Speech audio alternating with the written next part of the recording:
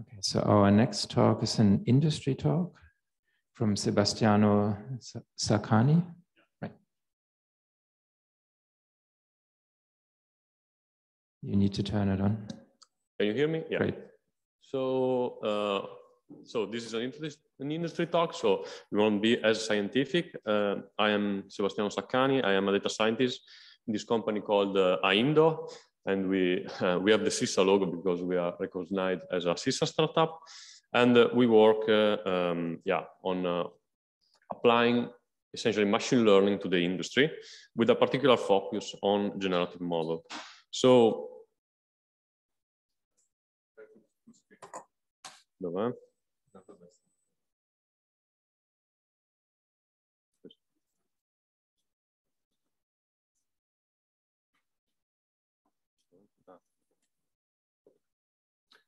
So I used to be, say, one of you, so a researcher.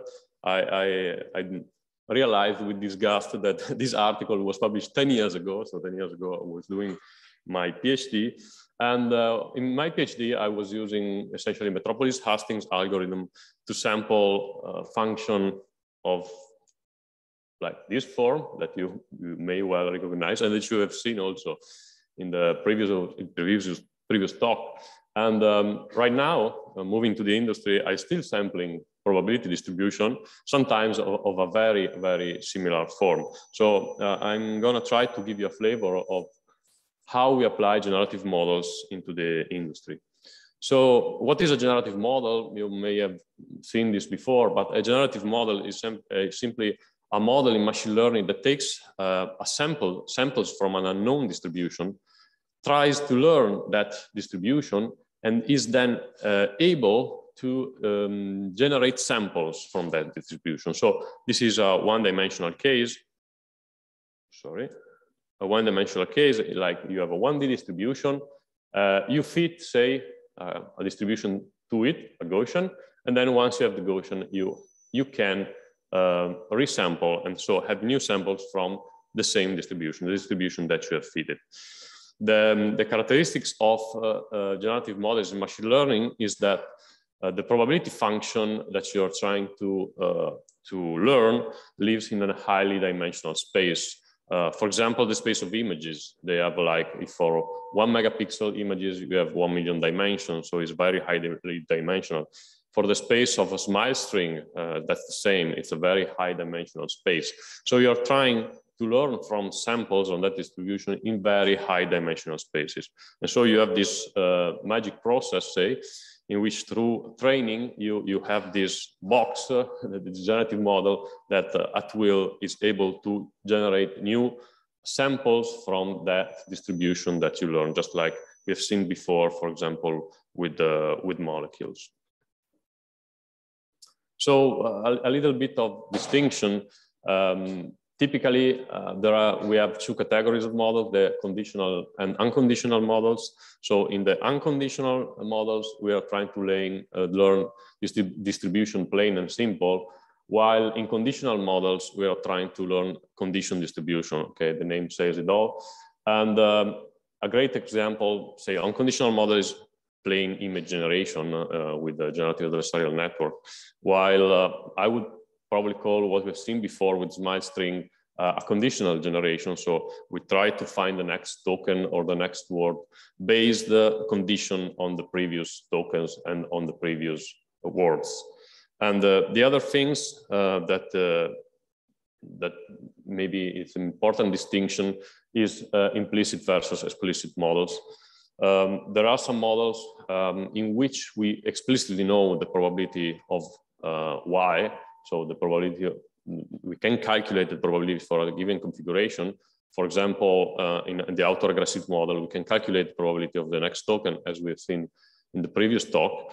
But there are also implicit models that are, I would say, more common, but probably not. But anyway, quite common, in which you cannot know explicitly your P of y, but you are still able to sample from it. So let me give you a couple of examples. So an unconditional and implicit model is, for example, a variation autoencoder that you may know already. For those that you don't know how it works as follows. So we have an input in which we receive samples from the distribution that I want to reproduce, these samples are encoded in a reduced dimensionality space that's called a latent space. Actually, you encode each point into a distribution, but okay, that's a bit of a technical detail. And then this encoding is typically done through a neural function, so a neural network. And then you have another piece of code that's also a neural network that takes the mappings in this latent space and maps those back into the space of the original data. And you train this system through this by minimizing the kind of losses, which essentially has two terms: a reconstruction term, which forces the system to have a good reproduction of the input data in the output, and a Kullback-Leibler divergence term, which is used to force the distribution in the latent space to be simple. Why is that? Because in this way, we are able to map a complex distribution, that's the one on the left, into a simpler distribution that I know that is the latent space. And then I have a machinery to sample from that simple distribution back into the complex space that I started from. So in this way, you can then at inference time, once you have done the training, you essentially discard the encoder part, and you just sample from this known distribution, which typically is a normal distribution, and then apply your decoder, and then you can generate new samples.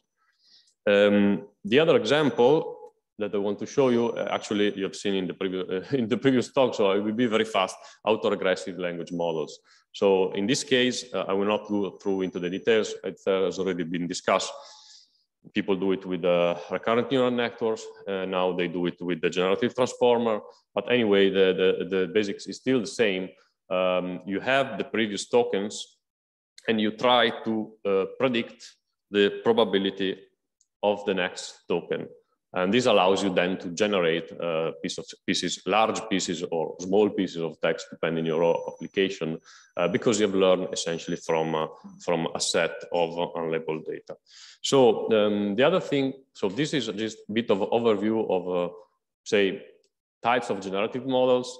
Of course, we didn't go into the details, but the other thing that I wanted to mention is the relation between self-supervision and generative models. You may have seen this blog post from Yann LeCun or collaborators, I don't remember exactly, calling the self-supervision the dark matter of intelligence. So the self-supervision is essentially, I would say, a training procedure in which you try to predict observed, unobserved, or hidden part of the input from observed or things that you see of the input. So you slice your data in time or space. One part of the data is used for essentially as a prompt to the model, and you're trying to predict what you don't see. So that's exactly what we were doing before. So in this settings, we have something that part of the input that we see, so the pieces of strings we had before, and there's something that's hidden inside, like the word here that we want to predict. And so essentially we can say that most generative models, well, generative models are trained through self-supervision. And in fact, even unconditional generative models, you could say that are trained through self-supervision, but only in this case, you do not have any observed part of the input. So the unconditional models, like the one we had before, in this case, the generation is unconditioned, and you could still say that there are self-supervision models, only that we don't have any observed part of the input. I probably made a bit of a mess of here, but I hope you follow me on that. And what this is, the self-supervision is usually talked about when we deal with the annotation problem in machine learning. If you are doing supervised learning, the problem is that annotated data are expensive. So we want to leverage data that are cheap instead of leveraging data that are expensive, such as labeled data. So self-supervision is very often employed in this pre-training fine-tuned scheme that we also saw in the previous talk. So my work is very easy today. So we try to use lots of cheap data. In the previous talk was probably Campbell. Now the lots of cheap data could be, in this example, Wikipedia, to train again, start from a randomly initialized model. We obtained a pre-trained model. And with this pre-trained model, then I can do further fine-tuning through using the supervised data that is my expensive data. And this can be done just as we've seen before with conditional model, but this can be also done with unconditional model because, for example, I take again my variation autoencoder here, say that I have a lots of unlabeled example. I can train an encoder that maps my complicated space into a reduced dimensionality space. So because in a simpler space, so I can then use this encoder or just the representation of the data that I obtain to do a further classification task. And because now I live in a simpler space, it's much easier. I need less data to do that. So one of the big applications of these self-supervised generative models is actually pre-training the models that you need so that you don't need as many labeled data as you would. So that's one of the things we do all the times with a very different model. So I didn't focus on any of that. And the other things that I want to point out is that the industry is going through a direction that's trying to substitute unsupervised approaches to solve supervised problem. I will give you one example of that. For example, say that I have a translation task. This is generally considered a supervised problem in that I need to have, typically they have parallel corpora. So they have bodies of text in which on the left, say, you have the language, the starting language, which might be Italian. And on the right, you have the English translation, and you have to have a one-to-one correspondence between sentences so that you can do supervised training. These of course, are hard to come about. This kind of data set are hard to obtain and needs to be manually curated. So they are typically expensive. And what's been happening recently is that purely supervised approaches are sort of general learners, as they call it. So they can do multiple tasks. So for example, the classic case is GPT-3. GPT-3 is generative pre-trained model. So one of these models that can generate text, as we've seen before. And you can ask him, like, you can prompt a sentence like that, translate this into Italian, what rooms do you have available?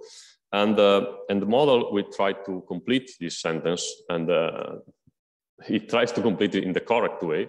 So we actually outputted the translation. So, quali sono le camere disponibili.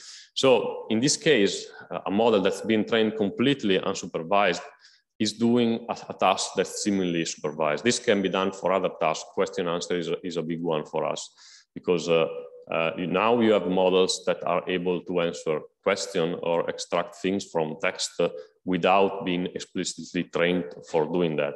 So that's a big one for somebody like us that works in the industry, because this now relieves the burden of collecting the data, or at least I can use now, say 10 times less data than I would have to train a question answering model from scratch.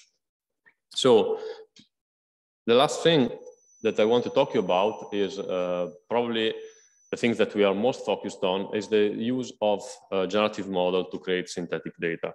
The bottom line is as follows. In general, when you're working with the data, there is a problem of privacy, especially if you're talking about, in the private sector, say a company, an insurance company needs to analyze the data. And there are always risks associated with it because of privacy and GDPR. So you want to protect the privacy of people, but you still need to be able to analyze the data. And especially if you are dealing with an external analysis provider like we are, giving your data to somebody else, it's risky. But in fact, when you're doing statistical analysis, as the name says, you're not really interested in the record level information. What you're actually interested in is the probability, the statistics of your data set that described by this probability function. So what we are trying to do is to say market generative models as a way to capture this probability function so that you can publish it. But in doing that, you can publish this function, or you can publish it either directly or through a synthetic data set that is a resampling of this function that you have learned, this generative model essentially. And in this way, you haven't given any specific information about the people that were originally in the data set. That is, you have given them plausible deniability. So even if I give you a synthetic data, you will not be able to recognize what are the people that were in the original data if the model is trained correctly. And at least you are giving them plausible deniability. They can always deny that they were in the original data, again, if the thing is done correctly. So we are using just this machinery that I've shown you before of generative models, but we are applying it to the space of a typical corporate data set, which are stored in tables. So now the question becomes more of training this variational autoencoder or generative adversarial network or diffusion model, whatever, to a data set that not really standardized. So it has different types of, say, columns, which may be time, floats, strings, God knows what. And you have to turn them into a smart way so that you can feed them into your generative model, and then you can sample out of that. So we had our own machinery. We have a library that does that. And the other things that we are focusing on is extending this to a relational data set. The problem here becomes really messy because of the reason that we have on the right. So when we are synthesizing a single table with independent rows, everything is happy. But when we have a relational data set, a lot of things break, a lot of assumptions break. You have a one-to-many relation between samples.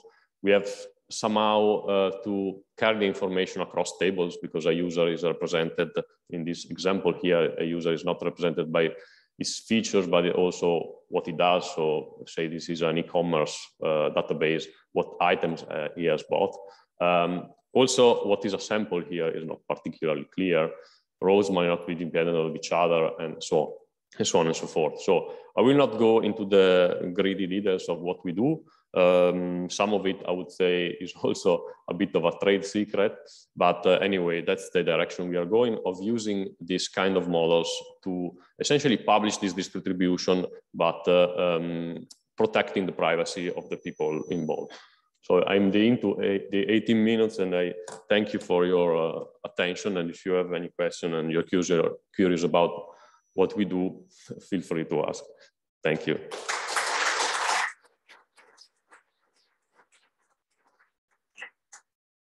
Okay, thanks a lot for the insight into industry.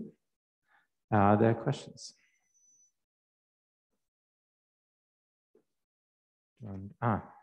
Kevin has one. So while I walk over to Kevin, I can maybe ask, do you have any clients from the industry that is maybe closer to engineering or material science at the moment? Sorry, I couldn't. Do you have any clients that come from, say, the producing sector? Industries that actually we work with Chiesi Farmaceutici, so we actually do very similar things that we've seen in the talk before, and we work with retail and banking. So these are the sectors that we work the most. Yeah, I was very fascinated by the parallelism and the transferability of these methods, but I guess you answered my question whether also pharmaceutical companies or a big one for us now is using these language models for extracting information from text, because it made it really simple to use this pre-trained model to extract information that you would have otherwise needed a lot of training data to do. So now it's stupid stuff here, really, but kind of a burden for who needs to do it. Extracting information from invoice PDFs, for example, like who's this invoice from? If you needed to do it 5 years ago, you'd need tons of trading data. Now we have this pre-trained model. You feed the text of the PDF and you ask them, who's this invoice from? And you need a bit of fine-tuning data, say 100 samples, and you get out of a good performance out of it. So that's kind of amazing, I would say. Okay, any other questions? Anything on Zoom? Okay. Then in that case, let's thank our speaker again.